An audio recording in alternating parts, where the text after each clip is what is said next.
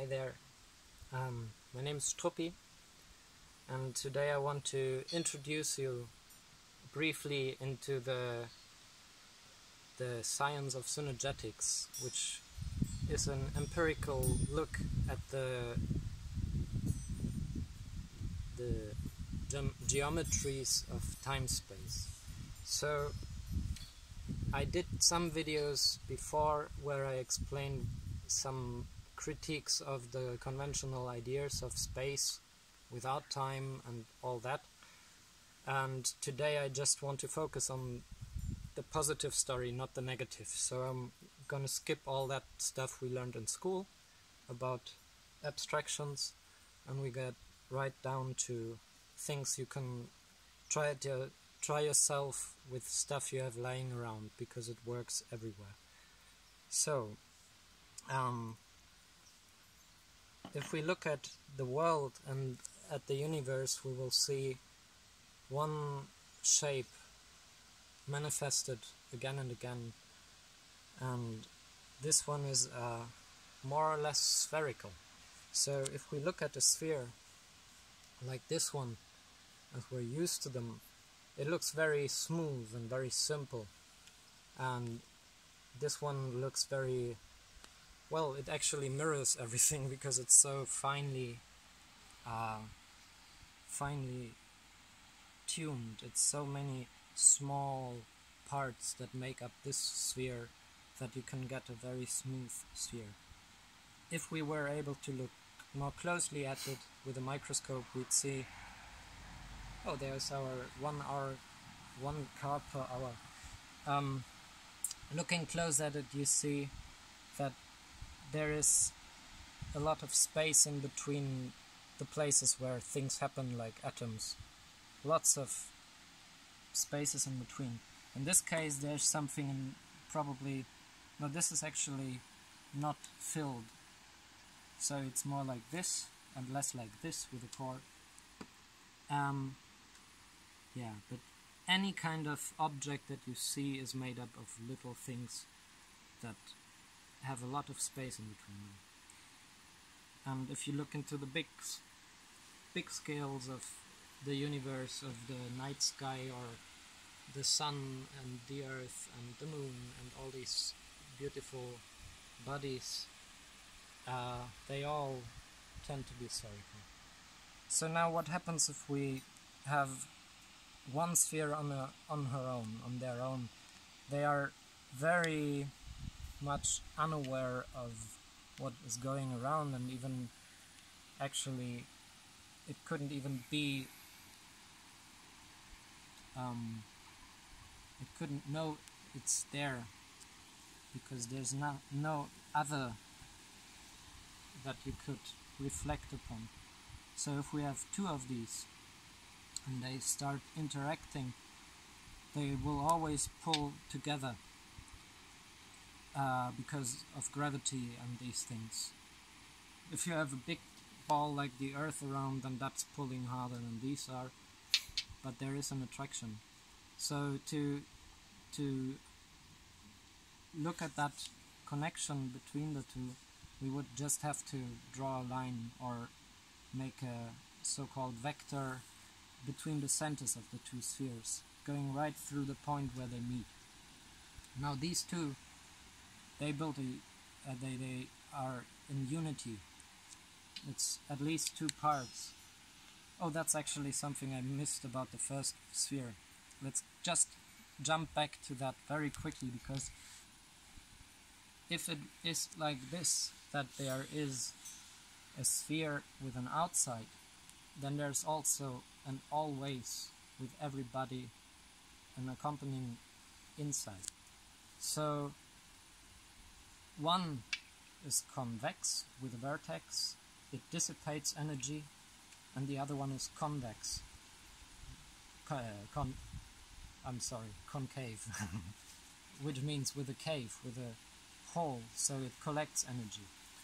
And both are the same thing, just turned in or out. And now even a single sphere on her own would be twofold, inside and outside.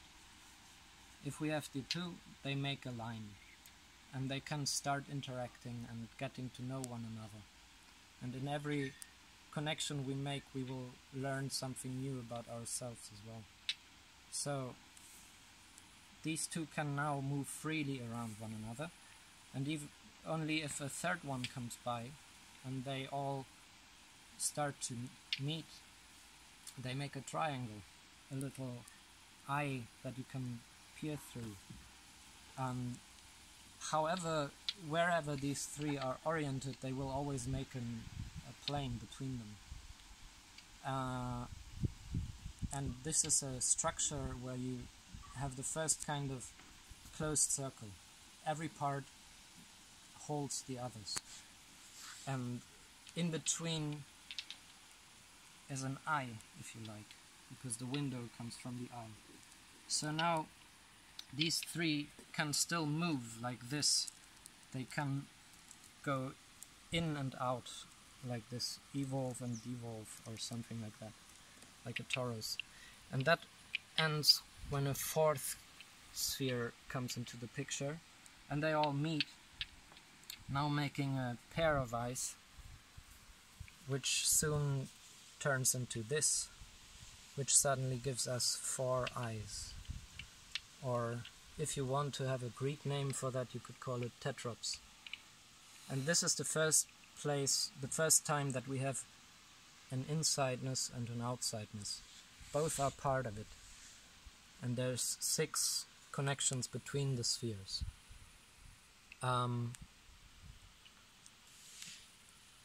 It's also just the beginning of a lot more, but a 4-sided structure made of 2 pairs coming together, not like this, but like this, closest packed.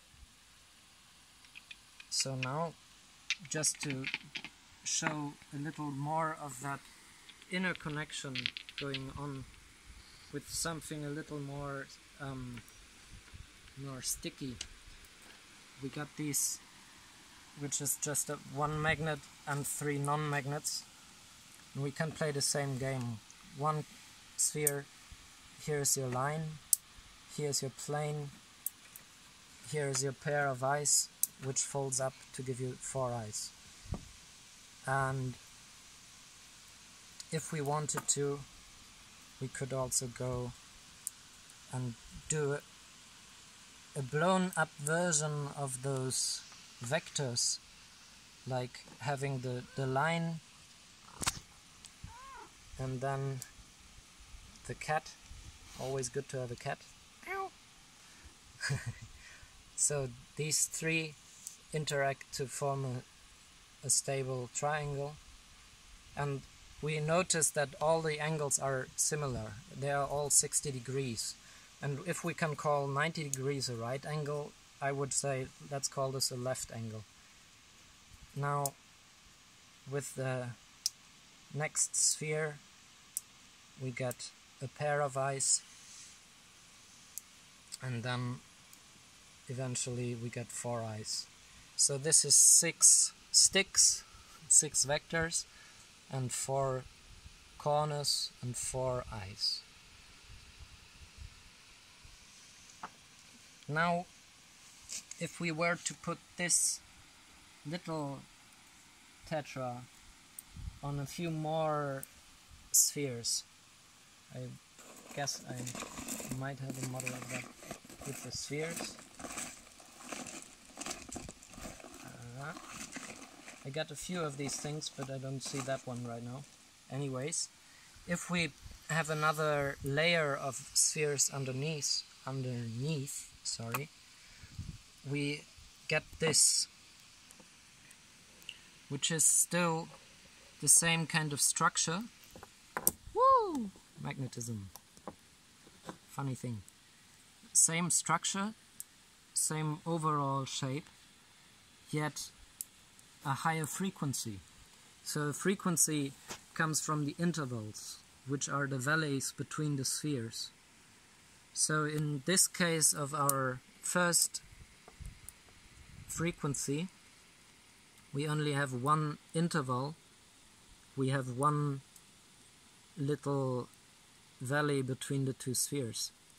With the next higher layer we have the first kind of 4 spheres resting on another 6 on the bottom.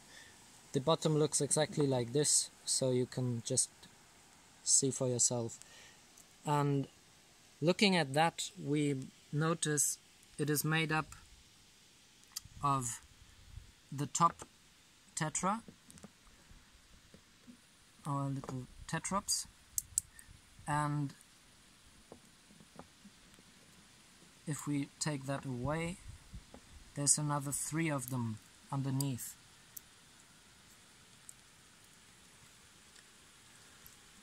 Now if we do connect them as they were before, link them up, now remove the outer ones, you see there's another shape which is the second one in our little family of shapes. It's an 8-eye. It's made up of twice as many parts, or twice as many sticks, and 6 balls. And the volume of this, if this is your unit of volume, is this is 1 and this is 4. It's only 2 times the parts, and it's 4 times the volume. And it's a really nice structure if you ever need something that has a bottom and a top, like a house or something. Lots of space to get into and out to, and actually more space than you would have in a cube. But that's just a side note today. Now, if those were still there, 1, 2,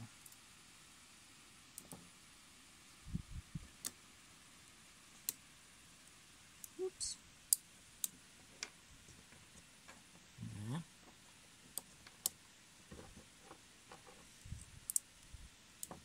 3.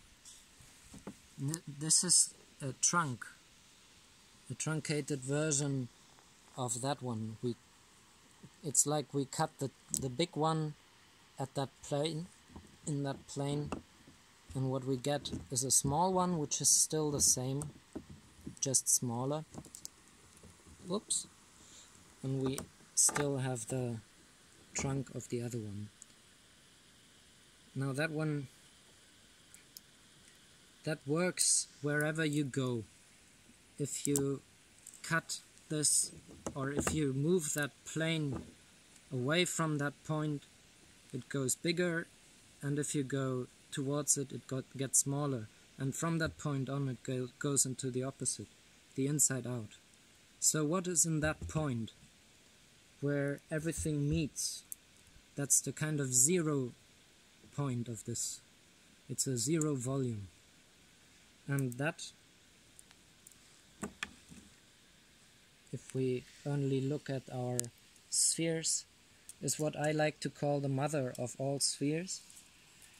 Bucky Fuller called it the vector equilibrium, which is a good name because it is a shape where every way in it, everywhere you go is the same distance.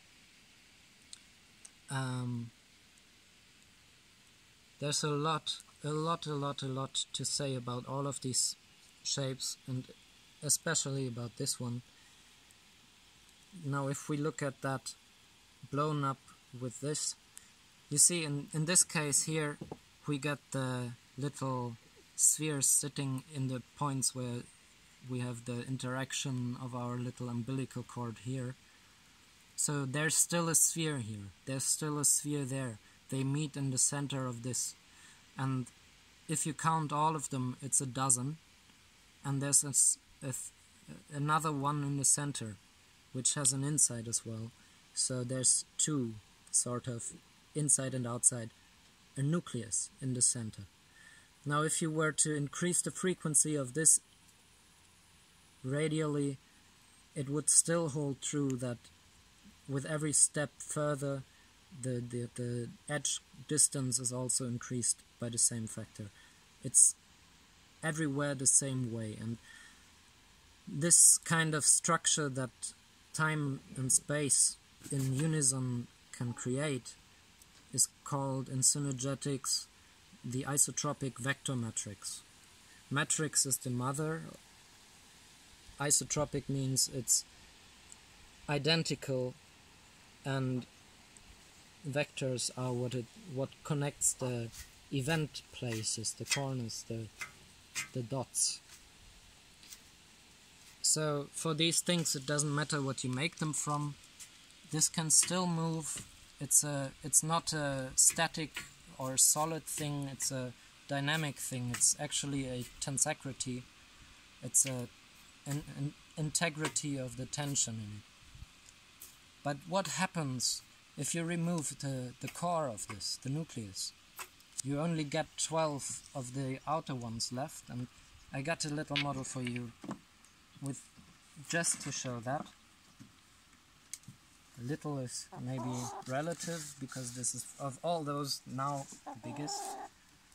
And now you see this is still our vector equilibrium, like that.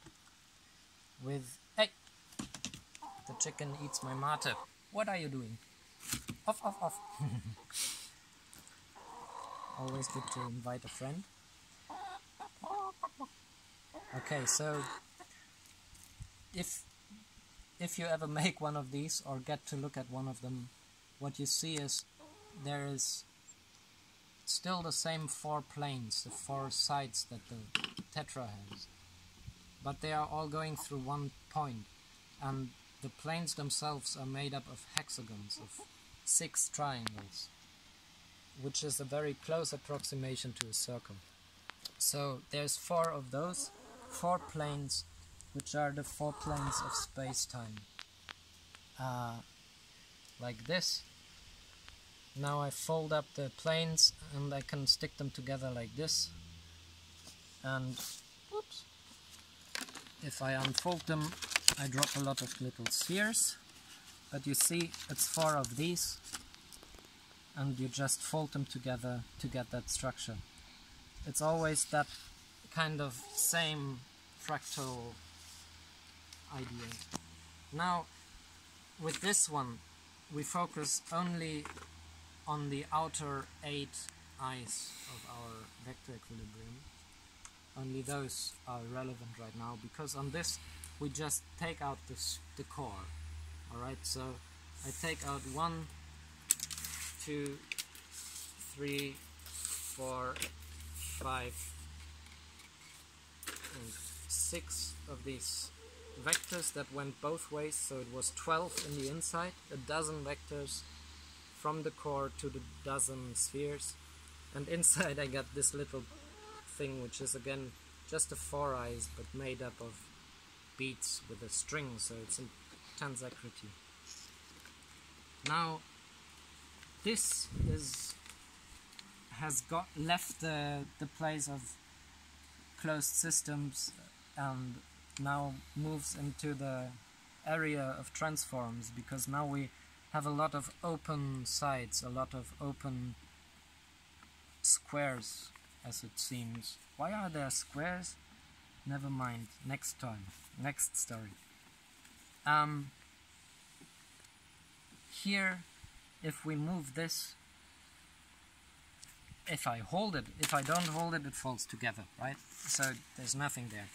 But if I hold it like this, and gravity assists me, we can see the top and the bottom triangle, left angle, are pointing 2 different ways. And in this place, it's the farthest away. So there's your point of equilibrium, the balance point. But a balance is always dynamic. It goes from one side to the other.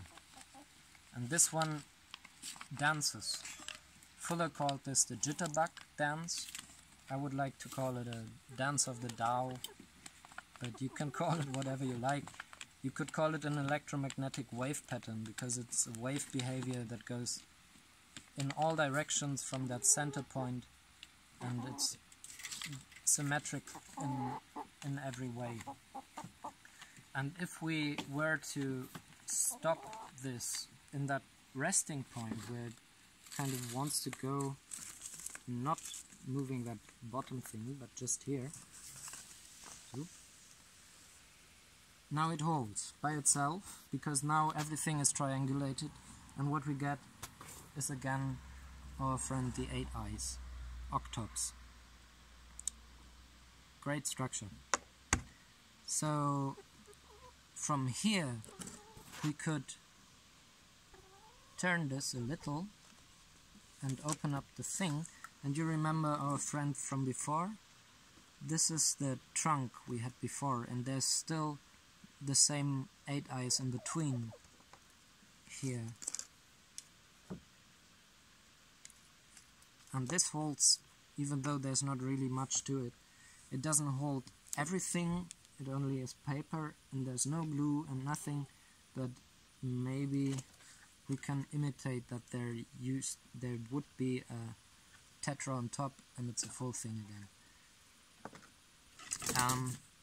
Continuing that folding, we get here this, which is a 2 frequency left angle.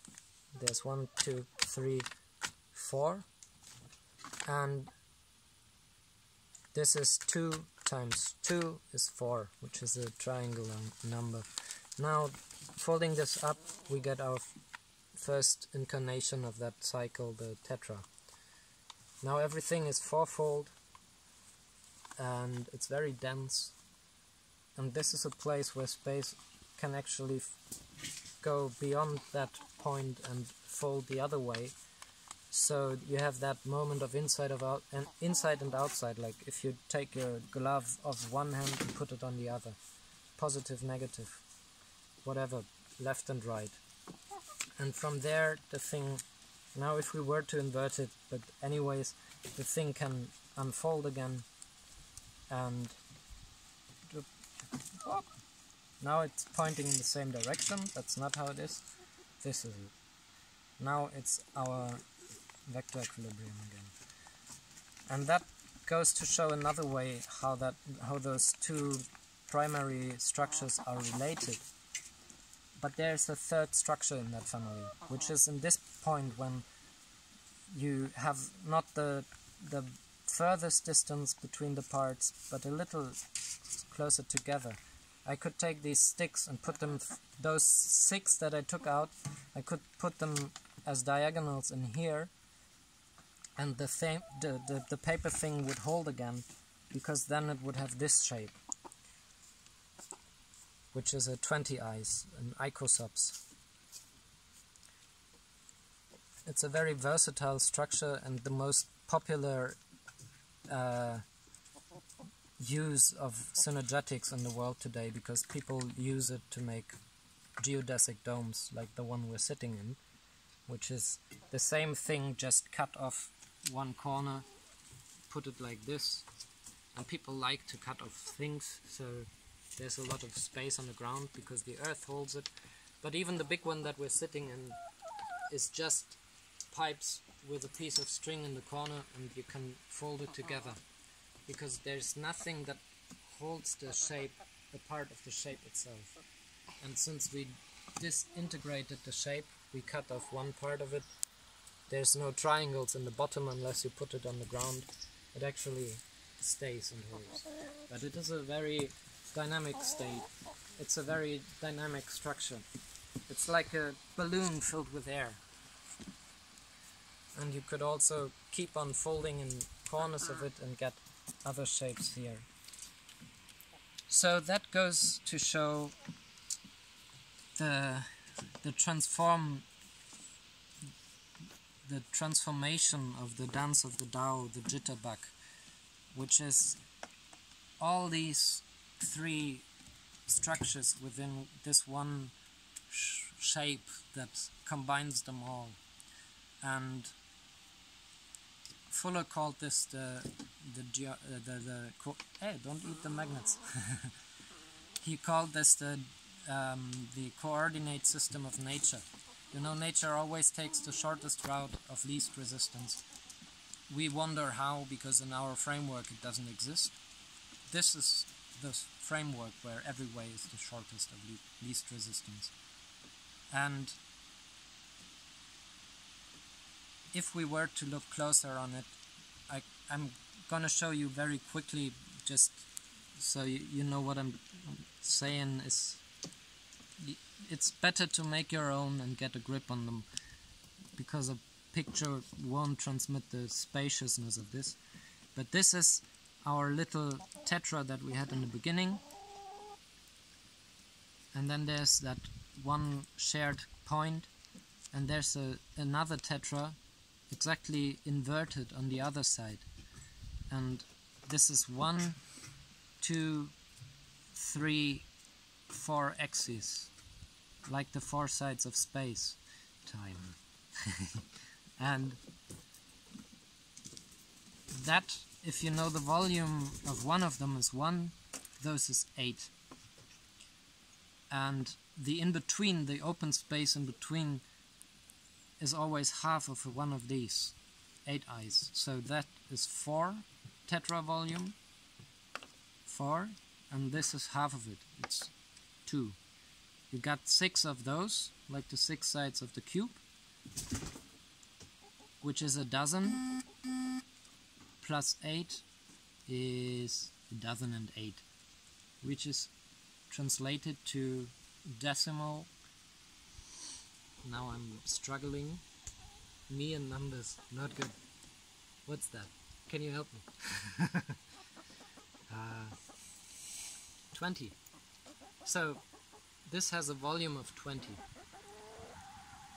And going down a little to inflate it, like we had with that dance of the Tao, that point where it's compressed just a little, like this, it's a little less volume, 18.52.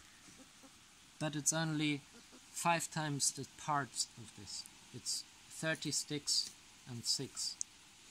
So altogether you get a lot of space in this for very little that you put in.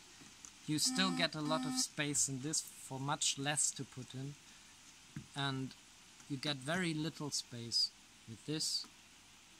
This is the smallest space you can get, whatever size we're talking about.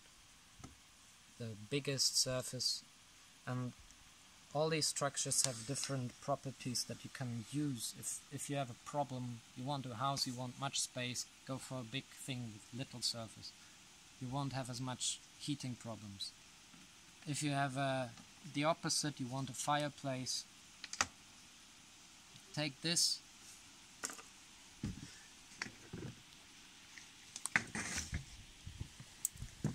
Take that 4-eye, invert it, you get a fireplace that creates char whenever you use it, because the stuff that you burn doesn't go to ashes but stays as carbon.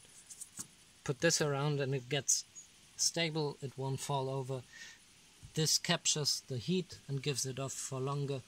This is embers glowing until you quench them, and yeah, this is maybe one thing we could do differently to have that climate change problem turn into a change of climate. Anyways, we could go on for a long time with this because there's a lot to say, but there's a lot that has been discovered already by Fuller and others. Look into that, look into a fuller explanation by Amy Edmondson and Fuller's Synergetics. Ask me if you got any questions. I'm here and I like to share this because I think we can change this world if we stop thinking of it in things that are made up in terms of abstractions and start looking at what there is and what we can do with that, because there's a lot we can do with it. So this is the family of polyops, incarnate polyform of time and space, and that's our friend the chicken, and we're checking out. Have a good time.